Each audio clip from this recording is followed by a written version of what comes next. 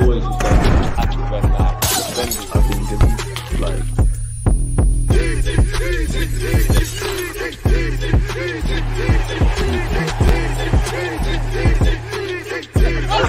People, deluded, I'm back again. I've got Uncle Lee. You lot have been crying for me to get him on the platform. I had to get Unks. It's a shame after losing to Bournemouth that we'll have to speak about it. How are you doing, my guy, man? I'm good, thank you very much, mate. You okay? I'm good, man. I'm good. Arsenal lost, but you know, football's the only thing we can cry about in life. Then that's it, man. But Lee, obviously, I've known you for a number of years. I've been watching your content over the years, so I'm appreciative to, you know, obviously have your time and to pick your brains. The first thing I want to ask you: do Arsenal have a discipline problem? Because it's another game, another red card. Boy, that's a good question. I don't think it's a discipline problem as far as like, you know, being, what's the word, over aggressive or nasty or anything like that. I just think it's naivety, a little bit of that really more than anything else. I don't think like just silly little impetulance, I suppose. I don't know.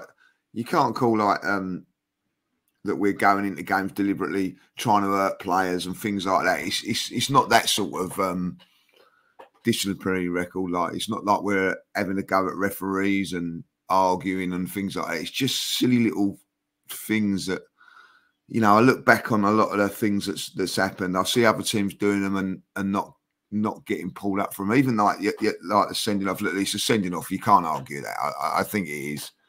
And then the next day you see the Liverpool-Chelsea game and you're thinking, well, is that really like, is it the same thing? So you have to look at it and go, do you know what? We've just got to be a little bit more cleverer than what we really are. That's what I see it is. But you can't go, well, it proves it, doesn't it? You can't get players sent off 3 times now, and in all those 3 games we've dropped points. So it's no coincidence. So I don't know if it's a disciplinary problem, but I think we've got to be a little bit more streetwise to know. I'm not saying the refs are out of gets, because they're not.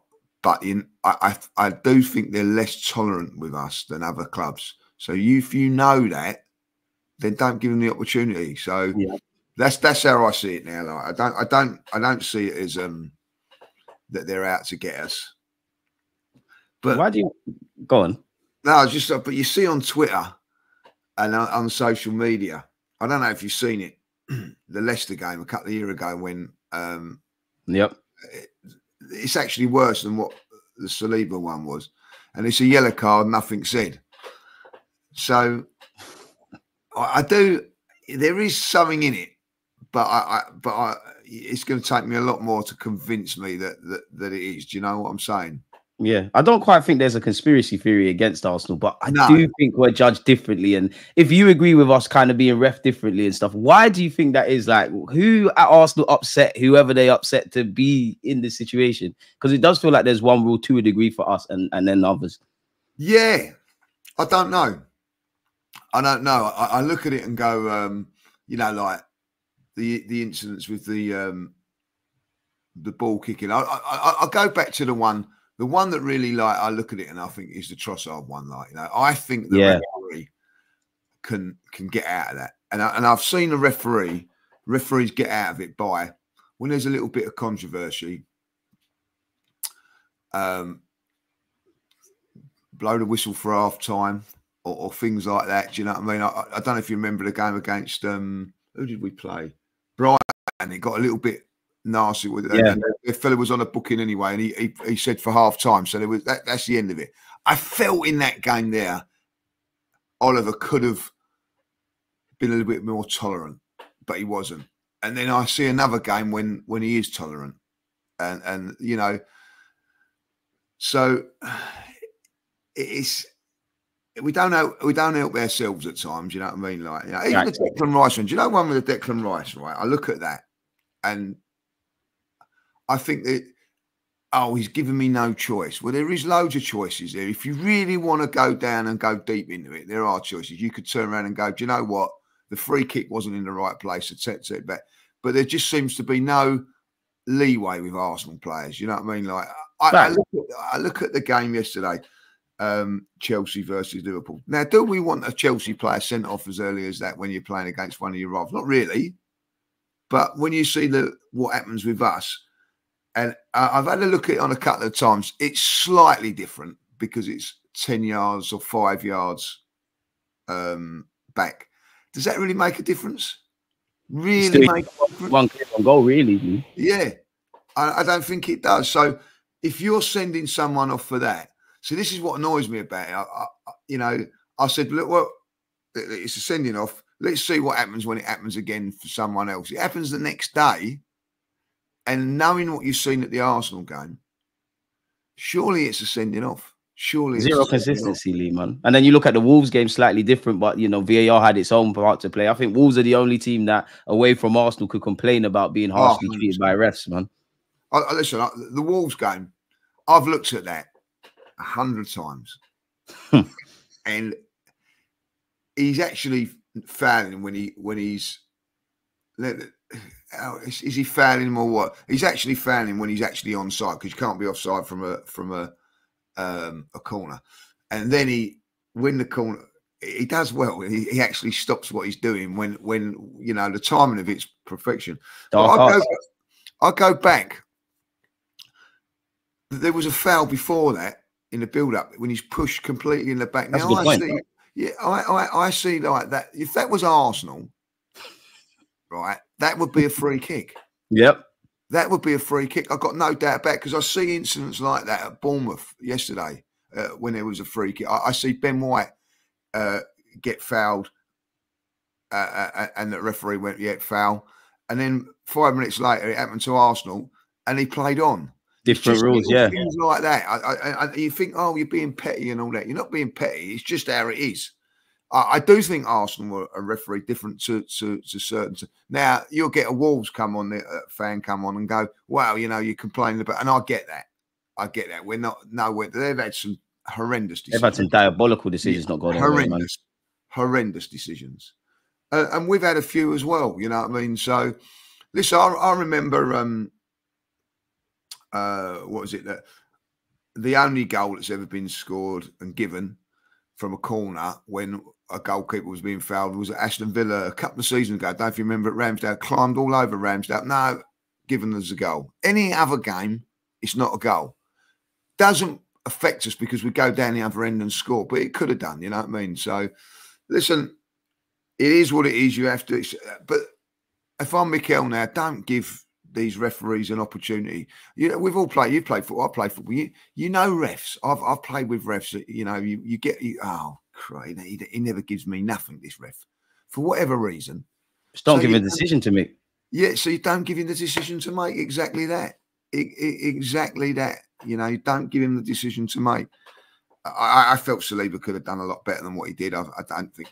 I think he should have run with him. He's got the legs on him.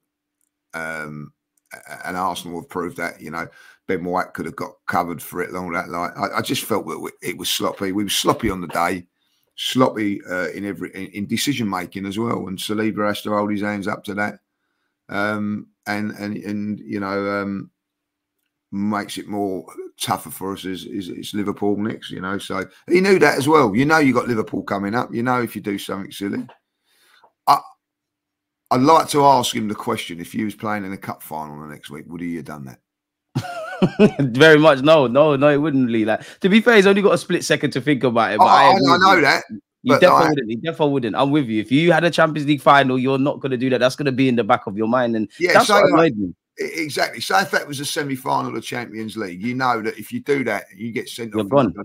Do you put the extra yards in and run him down? I just think it was lazy from him. It was lazy because he had a lot to do. The striker had a lot to do. Like you said, you had White covering. Saliba's quite quick. This is assuming he even gets to our goal to ask a question of David Raya. It didn't need to happen. I know Trossard's dropped him in it, and I think Trossard has to take some responsibility. Sure. But I think that just sums up a poor day at the office. Like, what have you made of our defending this season? Because I don't feel we've been up to our high standards. No, I think like the last few games have been sloppy. Like people, listen, we're in an industry now and a world of social media and football where you've got to be careful or say things like, I've seen this coming. I've seen this sort of performance coming, and realistically, I think it's on the manager as well as the players, because I look at us, I don't think we played well since We were Man City. horrible. Since Man City, we was excellent. Man City. That first half of Man City was excellent. Unbelievable. They give us our best punches. We took them and we deflated them. They were panicking. Then we come into the defending side of it, and we defended magnificently well. We've not defended like that since. Yeah, you know, you're like, bang on the money. You Had go the 2 home games. We're poor. Yeah, you go to the next game, Leicester at home, and you struggle. Southampton at home, you struggle. Look at the goal we conceded in that game, and then the game against Bournemouth. So it's been there, you know. People turn around and you go, "Well, so what are you moaning about because you're winning?" Just you know what I mean? Like, I get that, but we've got eyes. You've got, you can see what's coming, and listen, don't be under no illusions or anything that Mikel knows that as well.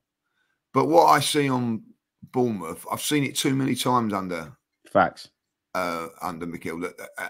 And I don't mean that as a criticism, because listen, I've seen us play really, really well on many occasions, and we're really challenging it. But when you're challenging on an elite side and going for it, you cannot have performances like that, like the Southampton one. You know, one or two of them a season you can go with it, but we're in what, 8 games, 9 games. Yeah, and it's become a theme now. Yeah, and I'm going to bring in the Atlanta game as well. Yep, 100%. Shocking performance, but that one was masked, and myself as well, because it was in between Tottenham and Man City. So I get that, boy. You know what I mean? If you get out there with a point, didn't play well, not a problem. And so you have to take results and performances in a context, and that was one of them. So you wash it aside. But when you look at it in the cold light of day, it's happening too frequently now, man. Yeah, there's a few too many of them.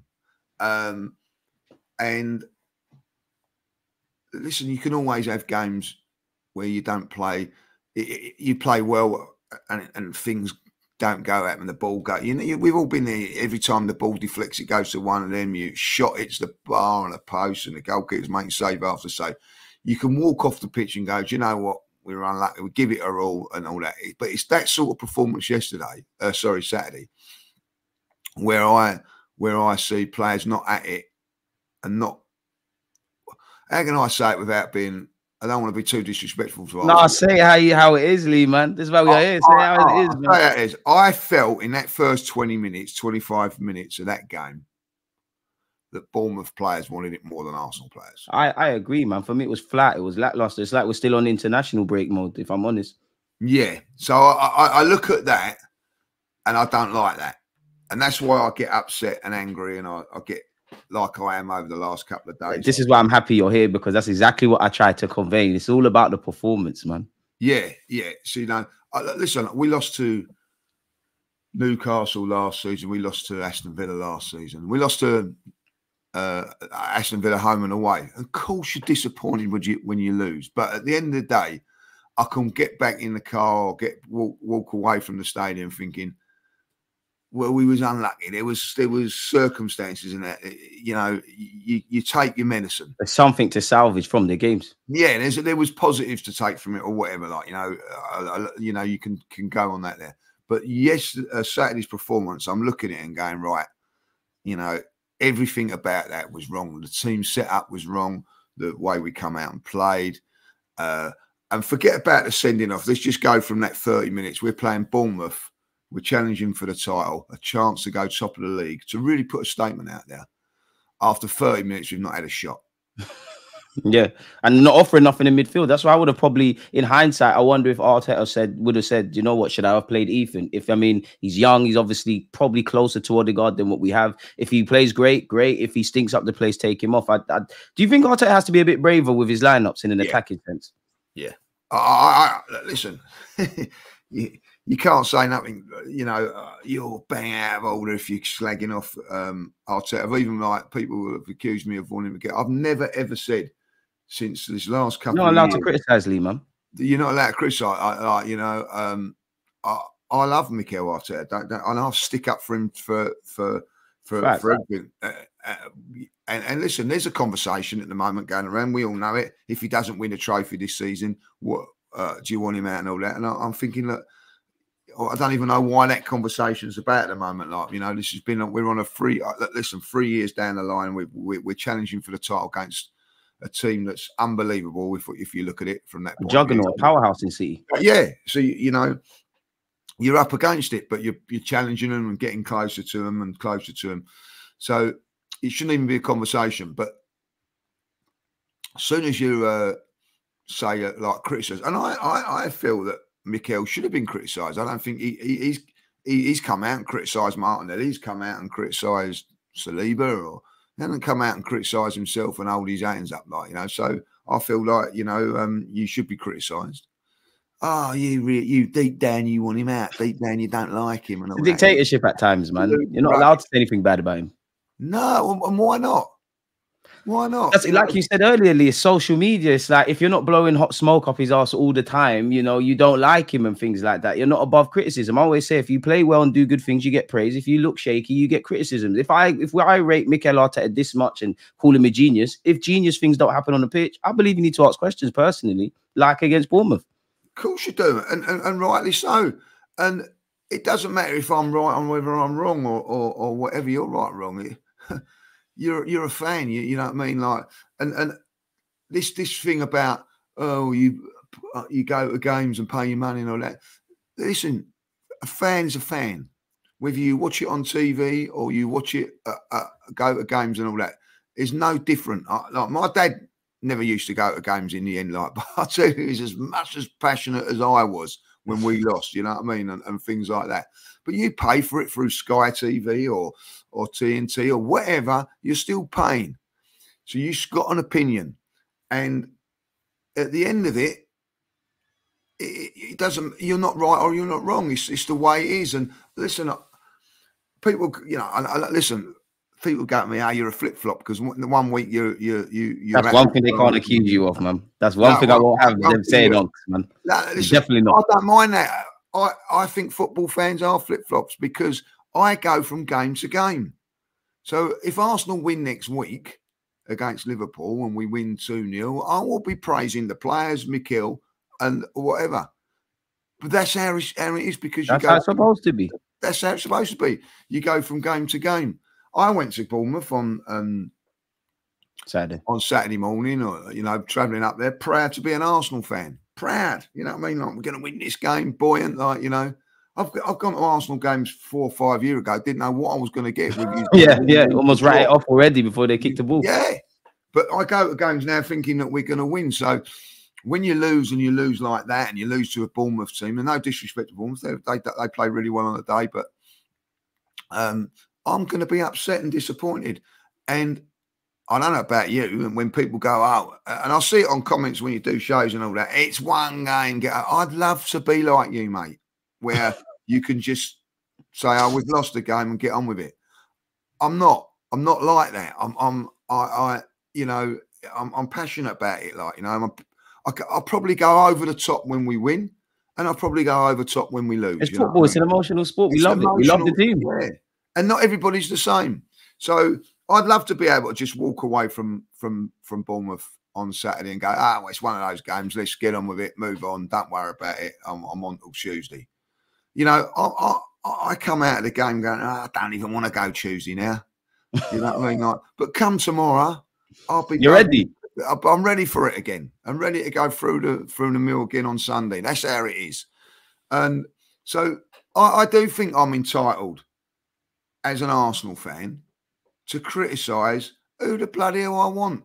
There you are. Because if you was praising, no one's got a problem with the praise. So why can't you criticise? As long as it's done, which I think you do with context, you're not effing and blinding and this guy's crap, that guy's crap. You're commenting on what you see. If we played well against Bournemouth, me and you are sitting here and we're singing the praises of everybody, especially if we won with 10 men. But we didn't. Why have we got to lie? I don't get it with football fans. That's a great point. And the point of it is, and this is how fine lines are, if Martinelli scores that goal, we probably win the game 1-0. And then 90 seconds after that chance, they scored. Yeah. But I'll be turning around and go, well, masterclass from Mikel. You know what I mean? Yeah. Like, Harry done that fantastic, like, you know what I mean? But the fact of the matter is that it wasn't. You know, the setup was wrong from the start. That is why we had the 30 minutes that we did. Now, hindsight's a wonderful thing, you know what I mean? Like, when the team sheet come out, we do a thing where, well, what's going to be your starting lineup and whatever. Like, sometimes I pick exactly what Mikel's picked. I didn't pick what Mikel picked on set. I'm guilty of that with the midfield. I did, to be fair. But I looked at. I said I would play Jesus up there, Trossard in the hole. That was my thing. Not Wanyeri. I get it that he may be like he's not quite ready yet and whatever. Every time I see him though, I think that he may be that he is. When the team come through and the three players were in midfield, I actually said on the stream on my show that if he plays that, it's not what I would pick, but it should be enough to win the game of football against Bournemouth. Exactly. That's how I look at it. International footballers in the midfield. For it's good enough to play better than what we saw, in my opinion. But it didn't work, and the reason, in my opinion, if you're picking a player. And you can argue about it, and people could come on. Robbie's arguing with me. Oh, he's a Spanish international. Like, if you pick a player at the moment to play in that role, either it'd be Marino or Wanyeri, right? Because he's decided to play Trossard out left. So Trossard's not who's been playing there anyway. Like, I don't know why he's out there, but he has done. That's another story. For me, Wanyeri has done more in that position and merited a start for Arsenal than Marino. The only way that Marino has merited a start for Arsenal is because of his transfer fee. That's the only reason that he's merit, and he's a Spanish and maybe a bit of experience against Ethan. But that's it. But Wanyeri's done more in an Arsenal shirt than he has. So and he's fitter. Yeah. So when it doesn't work, you have to blame the manager for that. Exactly. You have to hold that. You have to hold that, and that's down on that. That's not down on Marino. I thought he done okay and weren't awful, but it messed up our patterns of play. We couldn't. Square pegs in round holes, man. Yeah, couldn't build in midfield. It's like for me, Moreno's going forward. He's like trying to join Havertz, then he's dropping deep. It's just everyone was on an island in midfield for me. Yeah, it was. We didn't have no connections. You need a connector, and you need a connector, someone that's going to be at the point for the triangles and things. You missed like our captain, man. Yeah, we did. We haven't said that in other games, though, have we? Because we've got away with it and got the job done. Because probably and we've got the job done, and Trossard's done a job where it hasn't been. It's not been. Come on, let's be honest. Trossard's been in there. It's not been the same as the free flowing when Odegaard's in. We know that it's never going to be. Odegaard's one of the best midfield players in Europe. So the drop off's going to be there, but we've managed it and got away with it. So why you've done that, and then you've gone and changed all that for whatever reason, you've gone and took Trossard out of there and decided to put him on the wing. When you had Jesus out there, you could even play Wanyeri out there if you wanted to. I said that as well. You're right. There was options out there, but you chose to do that. You've got to hold that. That's your mistake. That is on our manager, and you have to say it and listen, I'm in groups I've got with my mates and things like that, and I pick up afterwards what they're saying to say, maybe sometimes to say what I'm going to say on an interview or whatever, and I'm looking in my group like they're all passionate about the Arsenal, and every one of them slagging off that performance up to to what was it, 30 minutes. Crap, not at it today. What's going on? Just overshadows what was a poor performance in general, anyways, even with 11. Yeah. But listen, that you'll get people come on and go, good sign of a good team when you're winning and you're playing bad and all that. And I agree with that. But you keep playing bad, what's going to happen? Exactly. Eventually, you're not going to win the games, man. Eventually, you're going to get what you deserve. You're not going to get out of jail. And if you keep getting players sent off, what's going to happen? Eventually, you can't always hold on. So it's not rocket science in football. It's not rocket science. It's a simple game. It's a simple game. You got to listen. Arsenal and this is where football's a wonderful game. I tell you why it's a wonderful game, because you go to Aston Villa, who've lost one game all season, and you beat them. You go to Tottenham, your rivals. Right up there now, about 6 in the league. We'll be in the top 6 at the end of the day. Beat them. Don't concede a goal. Go to Man City with 10 men. Don't lose to the best team in and then you lose to Bournemouth. And suddenly everything doesn't matter anymore. Work that out. But that's football. That's what can happen. If you're not on it and not in the right frame, and what's all like, you know, your setup's not right or whatever, your preparation. Mentally, I don't think he was with it as well. Mentally not up for the game, you will get done. And that is we always say this is the hardest league in the world. You can't slip off. Every game's difficult. You've got to be on it. You've got to be. You can't take liberties. I felt we took liberties with the team selection. I think he, you know, listen.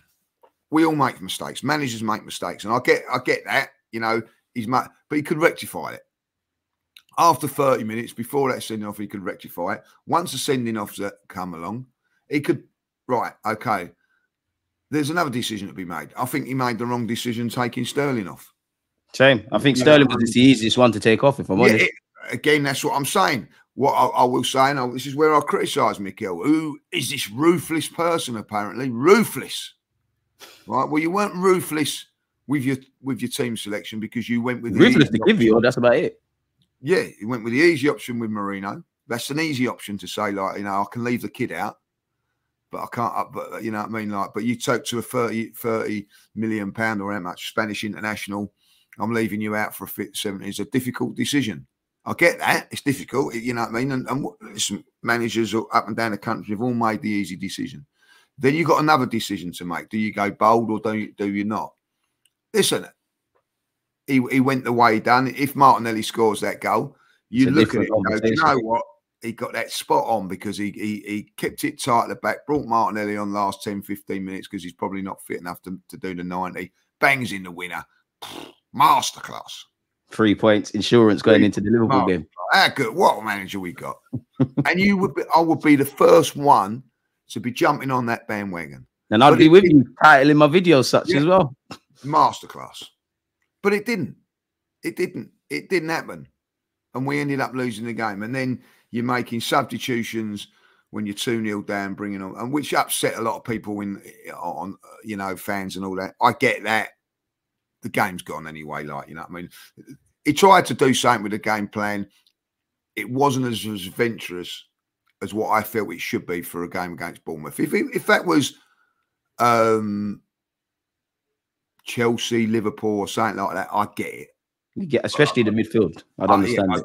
But against Bournemouth, I don't know. And also against a Liverpool, will he play that free in midfield again? Let's see if he plays that free in midfield again. I think he might, you know. I actually think he might. Because I think it would have, in hindsight, it would have made more sense to do that against Liverpool. Because as you said, like, I could get it. Liverpool are, you know, one of the best teams in the world on the transition. We need to be a bit fuggish and stuff like that in midfield. And then there's a trade-off where you lose Odegaard. No one can replicate that. Do you go with that?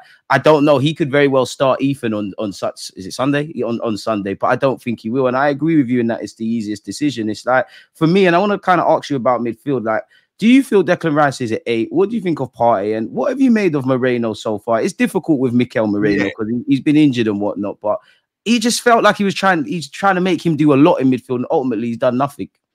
Yeah, like Marino first, you know, he's been injured, so you can't really say. I've liked his like cameos that he's done.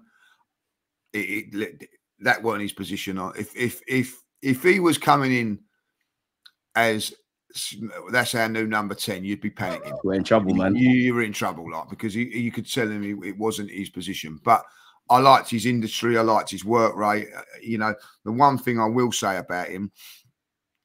When I said about 10 minutes earlier that, you know, that Bournemouth players were up for it, he wasn't one of them. He was one of them that really put a shift in, and it just didn't happen for him.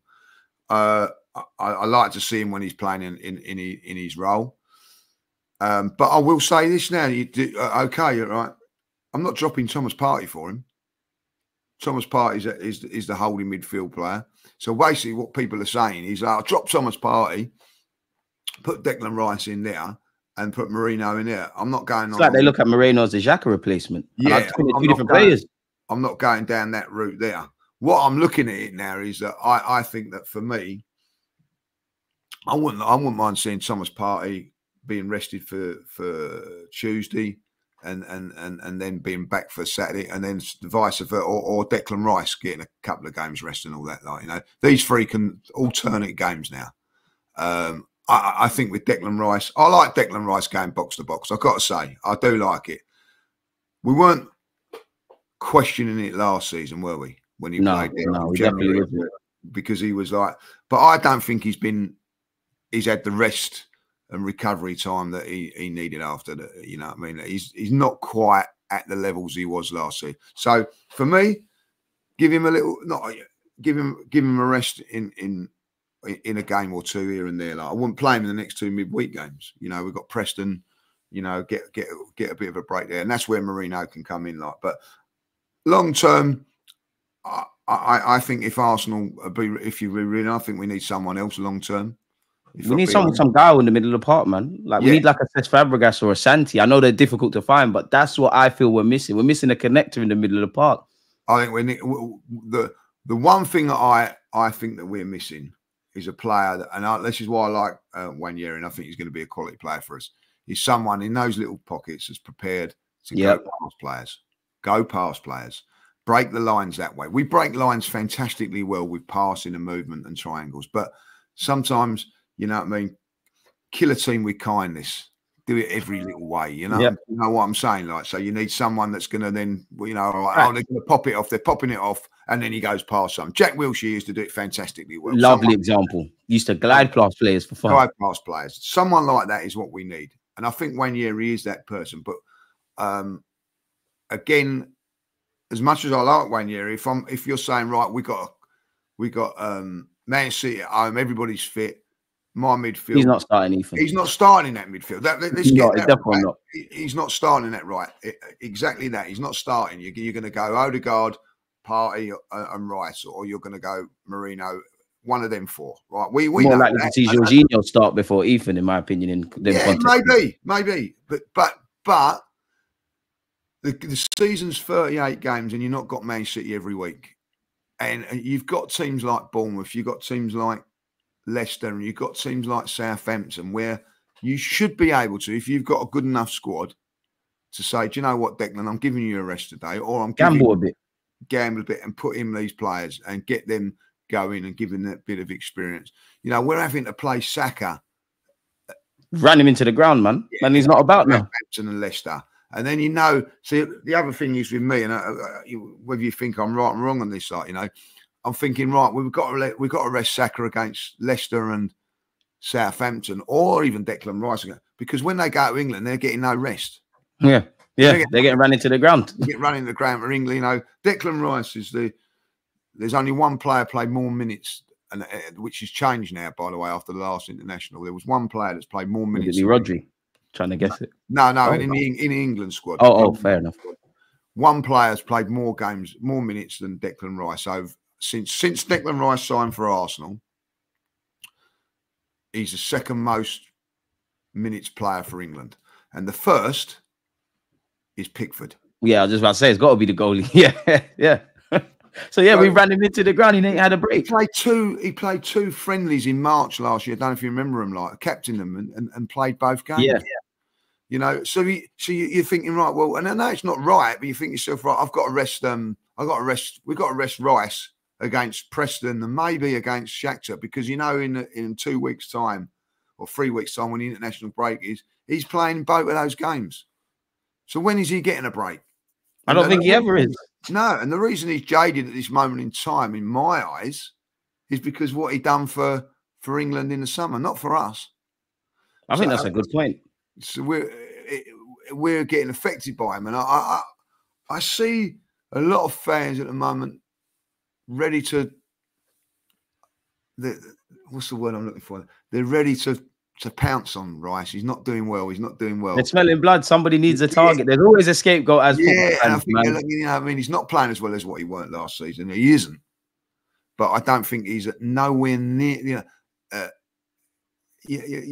I tell you what, there's a great thing. I don't know if you've seen it. The Crystal Palace manager had done an interview over the weekend, and he's right what he said. And it was unbelievable what he said. He said, it's not the amount of games you play. these players can play 50 games a season. Declan Rice can play 50, 60 games. No problem on that. It's the recovery in between that.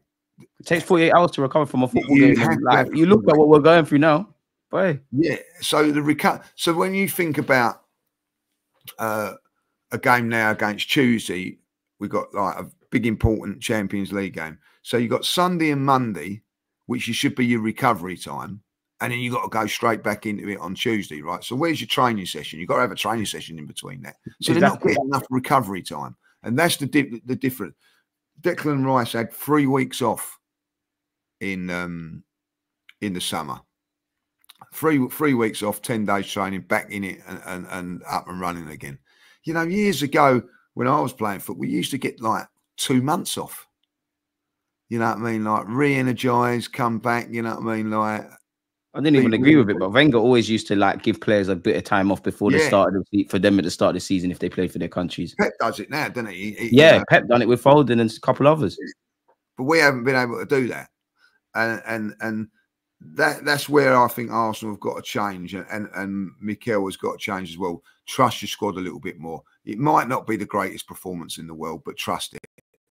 You know what I mean? Like, you've got players in there. And I felt that there was a lack of trust in certain players on Saturday. Lack of trust on Wanyeri to go in that role. Well, when the game's dead, really. Yeah. Just give you some minutes. It all counts at the end of the season. You know, that's no good. It's not going to help him. Brave manager says, right, do you know what I mean? Like, and I'm not into all this thing. Arsenal are relying on a 17-year-old. Like, you know, we're not relying on a 17-year-old. We're not. We're good enough to be in the mix. We've been put in a position. We've got players injured. You know what I mean? Like, we wouldn't be having this conversation with Wanyeri if Odegaard's fit. We wouldn't be having this conversation, but we are because he's not. Because he's not, yeah. And so you trust, you know, trust him. Trust him. And, you know, when is he going to trust him next? Preston away. Yeah, well, he's going to be in a disjointed team anyways, man, if I'm honest with you. Like, you're right. That's the only time. Unless Arteta's got a shocker for us, he's not playing against Liverpool.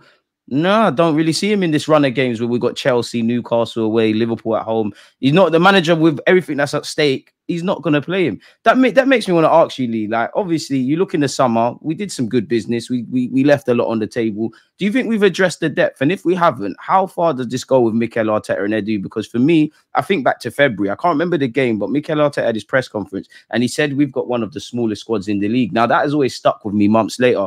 And I don't personally feel we did enough in the summer. Of course, it's easy for me as a fan to sit here and say we could have did this, that, and the other. But I'm just a fan. It's just down to me to judge. It's a results business. I don't feel collectively we're stronger, bar the additions. It's a great debate, and I'm going to be. I got you here. I'm going to say this now. I think, right, that Mikel doesn't want a big squad. Doesn't want to work with a big squad. It's his preference. Now, there's a lot of managers like that. You know, I've spoken to managers that have, you know, they like playing with a small squad because then what have you got? You've got 20 odd players. Let's say 22 players. And you know, deep down, 11 are going to be happy. Yeah, right. That's done. The first 11 is happy. 6 are going to be slightly unhappy. 3 are going to be furious because they're not even getting. You're not even having a look in. And then you've got another 3 or 4 that are not even in it. So when everybody's fit, it's a difficult job. You know, I think when everybody's fit at Arsenal, I don't think there's an issue. I don't think there's an issue. When is that a case, though? That's the thing that happens with exactly that. When is that a case? It's never a case. You're always going to have injuries, particularly with some of our players. You know what I mean? We've got like Tommy Asu down at this moment in time, you know. But if you look at it from the defensive point of view, if everybody's fit, you've got a problem. You've got a problem. How are you going to keep Tommy Asu fit? Timber or Ben White, you're thinking there, or Calafiori, you know, it's not easy to manage. So sometimes managers think, do you know what, I'll go with a smaller squad and make it easier for myself. Now, I'm not saying that's a get out. You know, everybody feels a part of it, like, and you've got a good band of brothers sort of thing. I think Arsenal have got that. You know, every player that comes in there knows that they've got a role to play, or they're going to be. They're not just there for the numbers. So I get it on one side of it all, but when you've got injuries and let's face it now, we've got a few. I think we've got a massive problem at the defence at the moment, like because Saliba out now, Shinchenko not for Tuesday, but like come Sunday, we're not too sure about Timber. Shinchenko not quite fit enough yet. Like Tomiyasu not going to be involved. Tomiyasu's not out of it. So if say for instance Timber doesn't play in that game, so my back four for the game against Liverpool before Bournemouth was Ben White at right back, Saliba, Gabriel, Timber, and he sticks on Salah, like, you know, a little bit like Tomiyasu did for Tommy did a couple of years ago. That would have been it. That's gone now. So I'm thinking, right, well, where do you go now? Who do you put in at right? Who's the right back then? All right, we'll say Ben White, but then who's coming in central defence? You would say Tommy, but Tommy's not fit. He's not Kivior, fit. I'm not really here, but that's a contender. Do you like left field choice? Do you put Declan Rice there? Do you put Ben White centre half? And like you said, who plays right back? Do you put Timber there? Will Timber look as good at centre half as he would at left and right back? Do you put Calafiori and have two left footers? Lee, I'm happy I'm not Arteta. I don't know. This is the problem that he's got. You know what I mean? So ideally now you're looking at it and probably going like, well, hopefully Timber's fit and he can play like either right back or central defence. So Ben White can go in there. If not, you're talking like maybe, and I'll tell you that it's going to be a conversation, this, because it's an easy get out. Thomas Partey going out there, bringing even in, that, yeah, that is something. But then it's not what we want to see against Liverpool. It's not what you want to see. So there's a problem there. But when everybody's fit, it's not a problem. But we're not having this debate. But we're not having this debate in midfield. I don't think there's too much of an issue. We've got what we've got in there at the moment in time. And I think up front, if everybody's fit, not a problem. Mark, you know, like you look at the Bournemouth game, and you know you're taking your two best wide players out. Martinelli wasn't fit enough to start, and Saka. So if they're fit, Havertz up front. I don't think there's goals in that and whatever. And you can say it was a little bit disjointed because of things like that. But there's injuries. And then, so when you've got players like Sterling and Jesus, they've got to step up. They've got to step up. A few of the more experienced players in the squad, Lee. Yeah, of course. But then, you know, like Sterling gets the opportunity against Bournemouth after 30 minutes. He's got to come off. Yeah, like, you're up to so, you know, for me now, look at it on Tuesday, giving these players.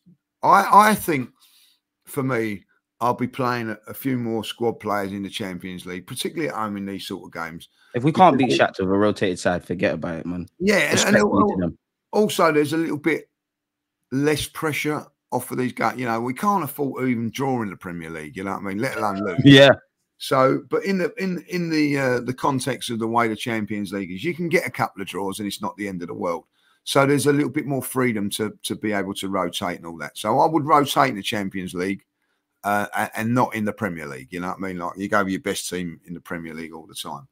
But that's how it is. But I do think that I think at the end of the day, this is the thing where I think fans have got the issue with the squad, because I think 1 to 11, Arsenal probably the best team in the league. I think everybody fit. I think we proved it in that first half against Man City. We went with them. I know that they had players, but we had players missing as well. But ultimately, I think if we put our best 11 out, but it's not about that. It is the squad, you know what I mean? And Manchester City have got. If I'd be really honest, I feel we needed another 2 players to go into the squad. What positions? Striker. 100%. Big up Kai Havertz, but I think we do need. Yeah, just to go. You know, like in a game like that, you could actually go. Do you know what?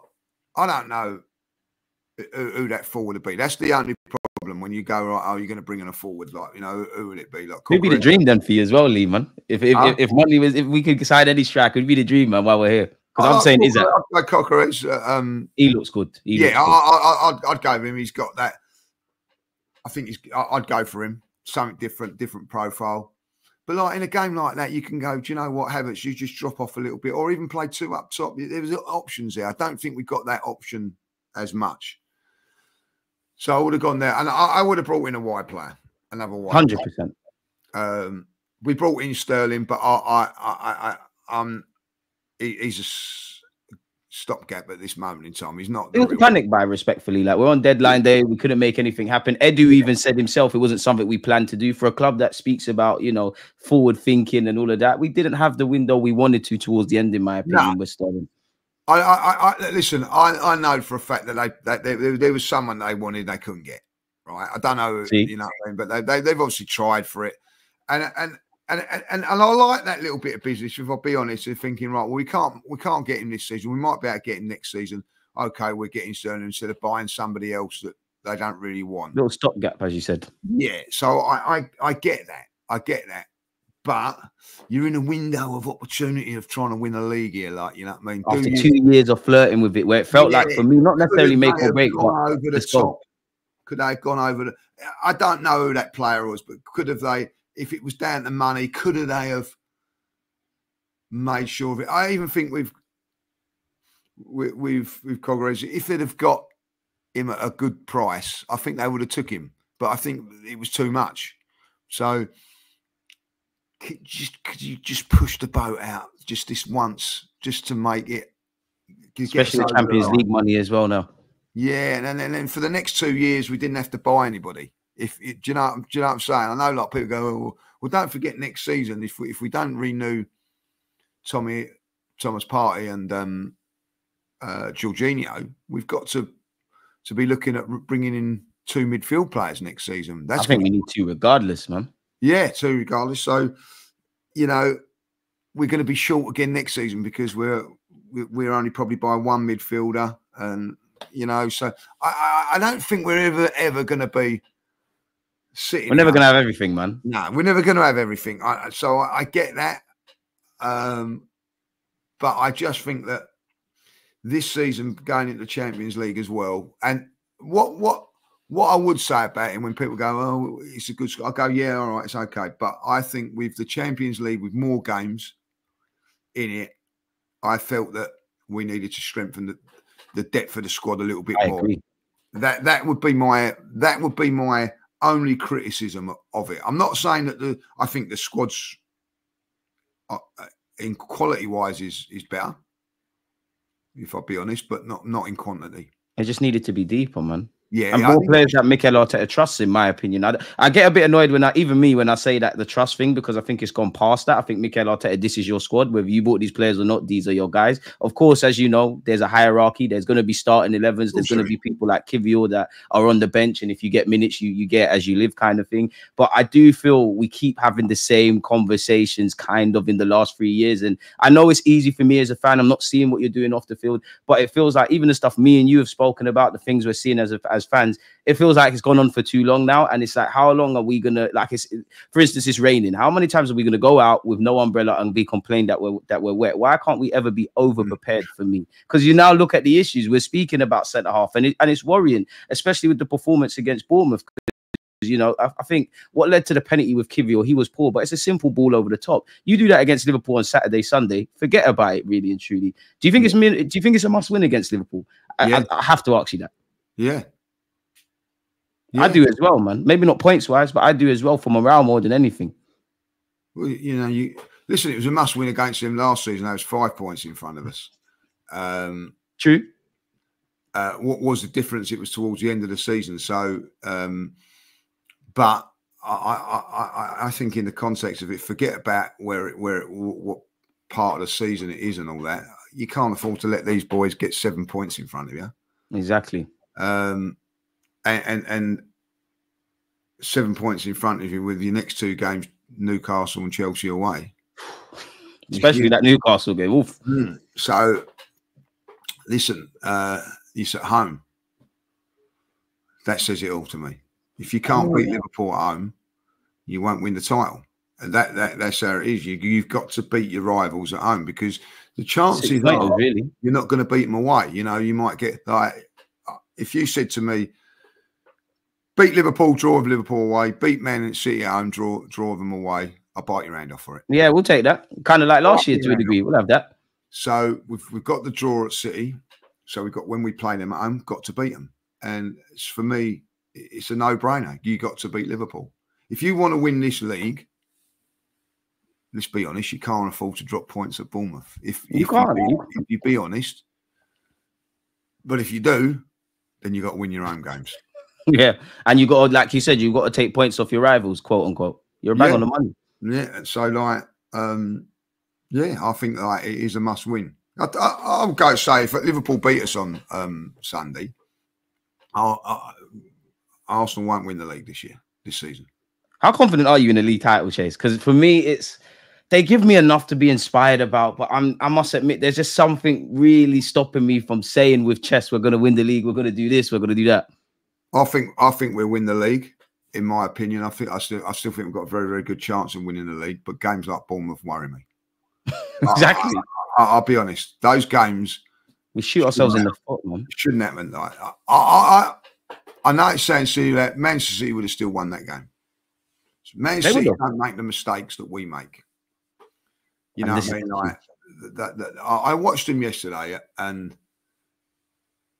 they continue to play exactly the same way with a minute, 2 minutes. There's no panic. If it doesn't happen, it doesn't happen. Tempo. It's just one. They believe in what they're doing. I think that Arsenal, I still think Arsenal are a little bit erratic at times. A little bit. I like the way we played at Tottenham. I like the way that we done that. I love the way we played at Manchester City. Forget about all the criticism and everything like that. That was wonderful. The way we defended and all that. Like, courageous. Brilliant. But last season, we didn't beat Fulham twice. We lost to West Ham. We didn't beat Aston Villa twice. We're still making those sort of mistakes. You know what I mean? Like still shooting ourselves in the foot, man. Yeah, you know, Fulham away last season. That was the one. I know. Like, people. If you go back to it, I said. Listen, I'll be honest. He said to me, "This is why Haley be 100% honest, man." After that game against Fulham, if you said you'll go the rest of the season with just losing one game against Aston Villa, I would never have believed you. I would have said you're smoking something special, man. Yeah, you're on crack. You know what I mean? Like, at the end of the day, you know. But I said that day, Arsenal just lost the title. They won't win the league. That was the game for me. Aston Villa game, no, that game there was the one. We win that game, we won the season, man. We would have won the league. And so you don't know. You don't know. Look, football's a fact. You know, we lose to Aston Villa. It doesn't mean to say if we'd have beaten Aston Villa, we'd have gone to Tottenham and Man United and won those games. You just don't know. It was, you know, yeah, we're not fortunate. A different bit of pressure off of us. That's why we went to Tottenham and performed like we did. You know, the pressure would have mounted and all that. No one knows. But I know for a fact that two things that cost us the league last season, our home form and that game against Fulham. When it mattered, City were never going to go to Fulham and lose. They found it difficult, but they found a way. And that's what I think, that there's still that thing. As difficult as what it was on Saturday, we didn't find a way. And I do think that Manchester City will. And I don't put Liverpool in that because I think Liverpool will have those sort of games themselves. You know, hopefully starting on Sunday, man. Yeah, like, listen, they've already, if you be really honest, with the run of form that they've had, Liverpool, run of games, they should be unbeaten at this moment of time. The game that they've lost is Nottingham Forest at home, which you would never have thought. So I as good as I think that they are, and they will be challenging for the title, if you come above Liverpool, that doesn't necessarily mean you win the league. But I think if you come above Manchester City, you've won the league. And that's the thing, you know, City are going to go on this crazy run of form. And even at City at their worst, they're still better than a lot of teams. And that's what annoys me with Arsenal in the last 3 years, including now. It's like, before I personally look at City and give them their flowers, I always look at what we can do. And I feel we shoot ourselves in the foot. I think, you know, the plenty of examples you said last season where we lost games. I know we can't win them all, but it always feels like we don't have that medium. We do show examples where we win ugly, but then we shoot ourselves in the foot. Like, I actually feel in the Champions League, I want to play every game if I could at the Emirates, and I don't really want to play away from home. In the Premier League, I want to play away from home. I think the Emirates is filled with too much drama.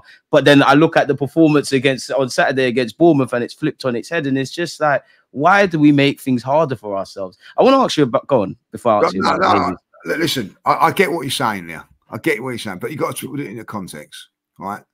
We've lost 2 games since that Fulham game. Which is right. Right. 1 at home, 1 away, right? That is not shooting yourself in the foot. That's True. unbelievable form.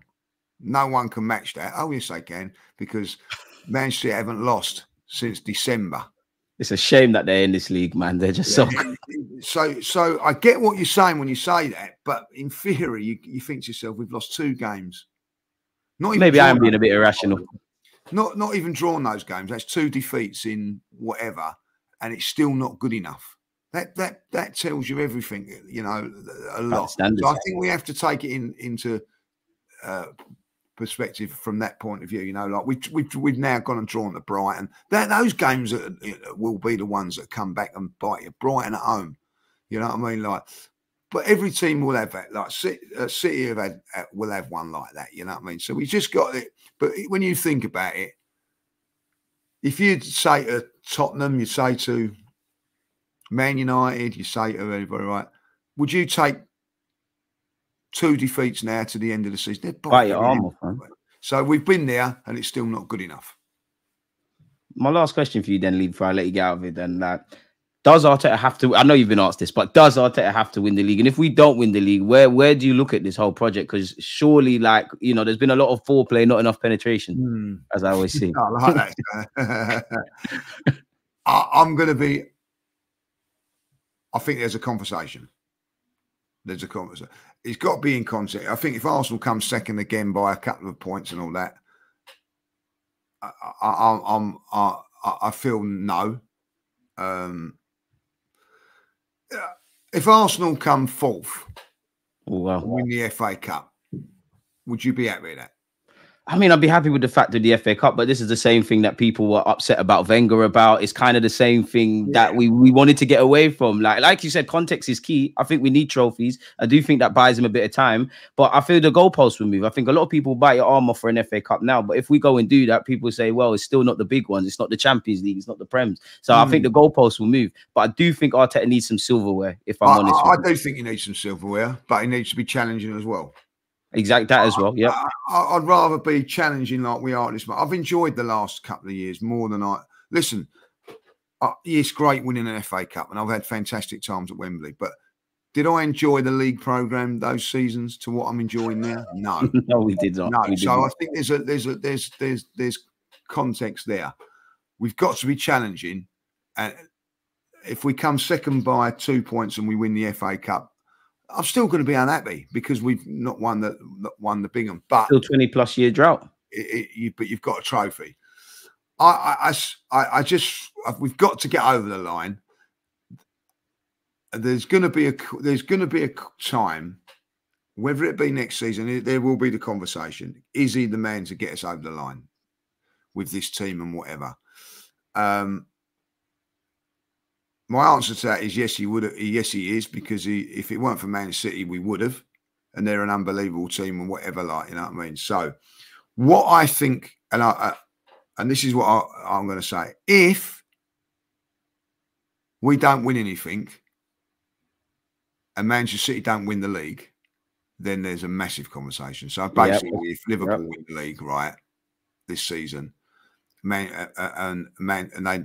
knock off the Man City off their perch, and we don't, then I think there's a massive conversation. Massive conversation. I think that the pressure is going to mount on him. I don't think Arsenal are going to win the FA Cup. I don't think they're going to win the League Cup. I think that we kind of throw them away, really, especially the FA Cup since we last won it. We kind of throw it away. We'll do again this season. I think that because I don't think you can, with that squad, go deep in the Champions League, take the championship to the wire, get to an FA Cup final and a League Cup final. The squad's not strong enough. We'd love it, but yeah, it's dream chasing. Yeah, it's dream chasing. It's not going to do it. So I think it will come down to just whether we can win one of the big ones. And when you're playing against one of the big ones, you know, I don't know. There's no guarantee, and there shouldn't be no guarantee, no right that you should win those trophies. So it's gonna, you know, it's gonna be. I just hope that he does, and that will.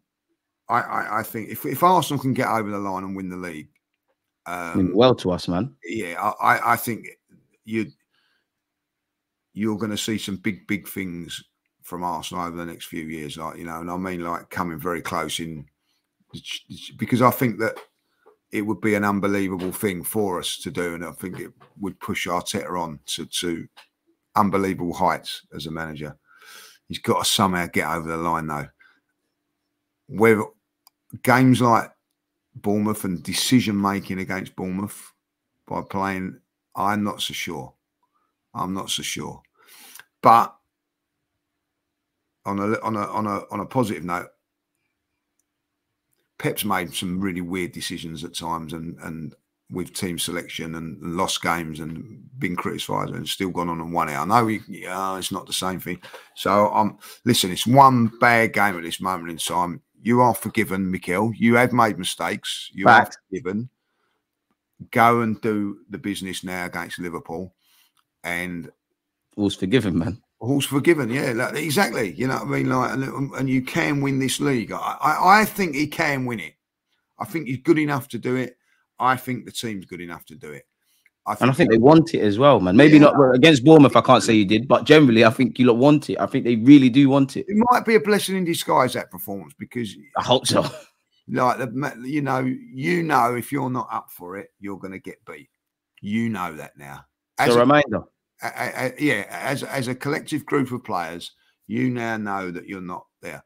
And those ones that are getting injured, get yourselves fit and stay bloody fit. Like, you know what I mean? That's another thing. I don't want to be rushing Odegaard back before the international break, for instance, in a few weeks' time, and then like in breaking down again and all that. And the cycle continues. Yeah, I'd rather him be like 100% fit, raring to go, and if see, you know, like, so that when it matters at the end of the season, he's there and thereabouts. I think even with De Bruyne, I think they try and rush him back a little bit.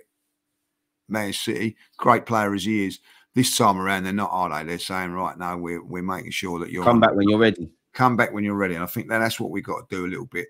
I felt maybe what with Tomiyasu, people will go, oh, I'm not too. Tomiyasu, by the way, losing Tomiyasu is a massive big L for us. We need that man. But I think he was rushed back. Probably, yeah, because he's played 2 minutes or so against Southampton essentially, and he's broken down again. And again, like, you know, so don't rush these players back. You know what I mean? And people are going to turn around and say, well, why are we rushing these players back? Because we've not got a big enough squad. So that tells you certain things. If you believe in your squad and all that, you know, if Arsenal were winning 3-4-0 every week, you wouldn't be like, you wouldn't get, oh, we've got desperation to get Odegaard back into the set. I'll be very, very pleased if Odegaard's playing against Liverpool. Same, but how, like you said, like, is he fit? How much minutes has the man got? Exactly. But on the other hand, I'll be thinking, well, it's a bit of a desperation thing, isn't it? Like, you know what I mean? So, you know, like, but I'd like to see him not there, and do you know what I mean? Like, I know it sounds silly, like we win the game and you think like, well, that's it, we've won another game against one of the big boys without our best midfield player. There is that in there, like, you know. So, listen, these next, I honestly think this next 3 games determines our season.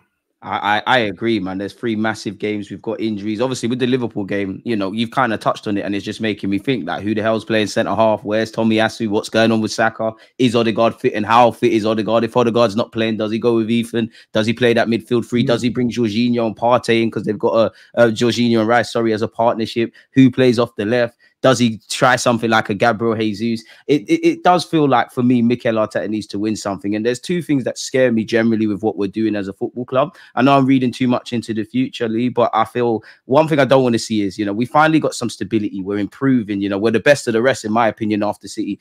I don't want to see Chelsea get their shit together, Man United get their shit together, and then we're kind of left in this. And equally, what I don't want to see with Mikel Arteta, I know he's a young manager and he's great and he signed a long-term deal, and regardless of what me and you say, whether he wins the league or not, he probably is going to stay. But one thing I don't want to happen with Arteta, bearing in mind he's a young manager, is that he does good things here, he does bad things, he learns, and then he goes off somewhere and says, you know what, I did this at Arsenal for a couple of years, it didn't work, let me do this, and ultimately I go and win trophies elsewhere. Like, I want us to succeed here. It's a bit like during the early Emirates era where we would train players when they look a bit decent, they're off to the cities and so on and so forth. Because what people can't deny about Mikel Arteta is he's a man in high demand. If he became available or he wanted to leave Arsenal, theory, there's not a single club in world football, I believe, wouldn't at least get on the phone and have a conversation. So this is why I want this league title or whatever, because I big him up so much. I have to hold you to these standards.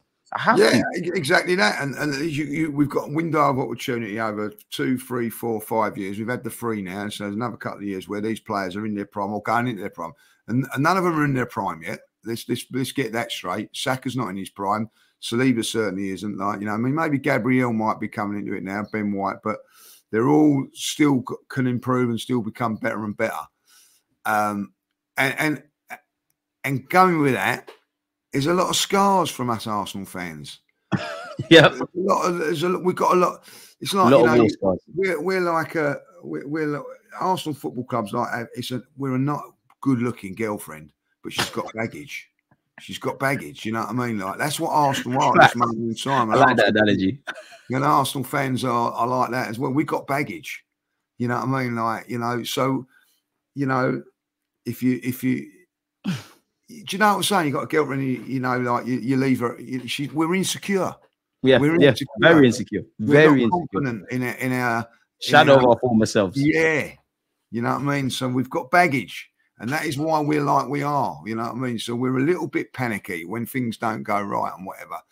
But sometimes you've got to believe in yourself and have that little bit of confidence. And I do believe in this team. I do, and I felt let down on Saturday. Same.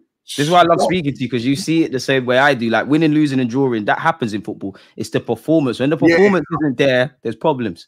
You know, and listen, they don't let me down often. They don't, and that's why I get angry. I'm forgiving. I'll support them. I'm back them. I love them. You know what I mean? And I love the manager as well. Like, you know what I mean? He listen. I didn't think Arteta was going to be good enough, and there was one time that I did want him out. But there was a couple of times he could have been sacked. We can't say that, right? Like, he could have. Probably quite rightly. But I tell you something now. I go every game home and away. I don't think we're going to lose. I went up to Manchester City thinking we weren't going to lose that game. I'll go to Liverpool, and I think Man United, Tottenham. And the players have given you that right to be confident. The players, the manager have given me that now. That's 5 years ago. I used to, you know what I mean, like go in there with my eyes like shut. Right off a lot of games. Forget the top games. If we played Palace and Southampton and to a degree Wolves, automatic write-offs. Automatic. I remember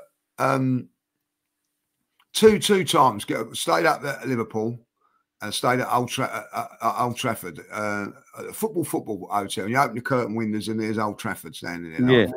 I opened them up thinking, oh, we're going to win or we're going to lose. Yeah, I draw the curtains. And you know, and then at Liverpool, I remember getting out of the hotel. What do you reckon, Dale? I said, well, if we can keep it down to 3, it'll be all right. I said that. We was at 4-0 down at half time. Like you said, we've got baggage. We've been scarred, man. God, those days are gone now. When I get up there and I'm like, come on, let's have it. They let me down on Saturday. Let us all down, man. By the performance. But they don't come down very, very often. So that's the thing now, like, you know. So I just think that, you know, listen, we've all got the hump when we lose and everything like that. But I'm still backing us to win this title. I still feel that we have. Come back to me after the Chelsea game. If we've lost, I definitely will get you back on the show, Lee, man. You know, if we've won all those 3 games, if we beat Liverpool, different conversations. Chelsea, so we are now a different conversation to what we're having now. I think these next 3 games. Listen, if we go into the international break after that Chelsea game, dancing down the King's Road, we're in a very, very, very good position. But you know, if we're not. Hope we can, man. Let's see how it goes from now. I think you're back on the money, Lee. My last question for you. Gabriel Jesus, man. What do you make of him? You know, he's a forgotten man. He's earning big money, nowhere near Havertz's spot, let alone Martinelli's on that left-hand side. As we said earlier, one of the most experienced players that could step up, not really near the first team. Like, you're not, you know, Sterling is starting ahead of you now. And so where are you at with him? That was a big thing for me. I think that, you know, you look back at Man City last season, away from like no Saka. He started. He was there, yeah. No Saka against Bournemouth. He doesn't start. Now I don't know. You know what I mean? What does that tell you? I just, he's one of those players. We've had him before. I think he's a wonderful player, but injuries, and it's such a shame because I thought he was so good when he first came to Arsenal, and no one was worried about his goals, that he wasn't squeaky. He went 10, I think it was about 10 games without a goal, but no one cared because he was creating and all that. Maybe he can do that from a wide area and be a good backup for us if in those positions there, and that's what I'm hoping. I'm going to keep faith in him at this moment in time, but if it carries on, there's you know, you've been ruthless with other players that have done the business for us, i.e. Ramsdale, etc. Tierney at a point, Aubameyang at a point. Tierney is a very good point and all that, like, you know. Yeah, there's this. Then you're going to have to be ruthless. But I love him as a player. I just hope that he can. If he gets back to some sort of form for us, he could be good, a vital squad player for us. Maybe not starting, but coming into games, giving players breaks, giving players rest, and you know, in cup competitions as well. Like, you know, so I just hope that he does. But if I'm a betting man, I don't think it's going to happen. But I'm going to back him. I'm with you, Lee, man. It's like, I'm not a fan. I know it's not a video game and we can't sell everyone in the summer or January, but I do think if it persists, uncomfortable conversations around Kivio, around Tomiyasu, around Zinchenko, around Gabriel Jesus, several players really, because at the end of the day, as you said there, we need to be ruthless and we need to get to where we're going. We're not a Sunday league team. We're Arsenal Football Club. I think, you know, you shouldn't turn on every player down on their luck, but it does feel like we persist with an unhappy marriage, really and truly. So there's conversations. Like, whether we're able to sell them is another thing. But as you said, we back them. We hope they turn it around. Lee, it's been amazing picking your brains, man. As you said, I'll get back with you after the Chelsea game. Yeah, we'll that conversation, like, yeah. We definitely will, man. I can't imagine people don't know where to find you, but let people know, man. Yeah, like Lee Mark Judges on Twitter and Instagram. Obviously, like Lee Judges TV as well. Of course, AFTV. So make sure you're subscribing, people. Yeah, no worries. Thank you very much. Minor Lee, man. So yeah, man, I hope you're doing well and safe. Enjoy your day, people. Let us know your thoughts. I'm sure you agree and disagree with a lot of what we're saying. I'm gonna let Lee get out of it. It's always a pleasure, Unks. Appreciate that. Peace. Come on, my guy.